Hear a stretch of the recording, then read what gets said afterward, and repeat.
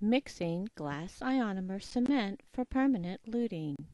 Read the manufacturer's directions and fluff the powder in the closed bottle.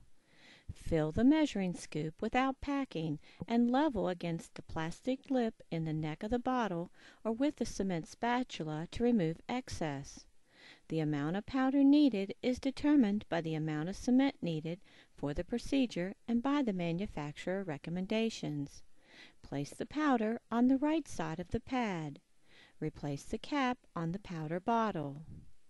Holding the dropper or liquid bottle perpendicular to the pad, dispense the recommended amount of liquid close to the powder without touching.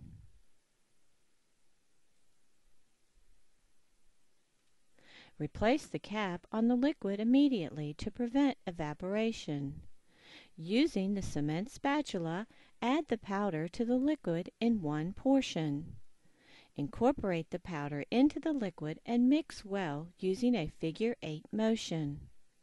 Complete the mixing within 60 seconds. Once the mixing is complete, gather all the material into one area. For luting, the mix should be creamy, and as the spatula is lifted off the pad, the cement should follow the spatula for about 1/2 inch before breaking into a thin thread.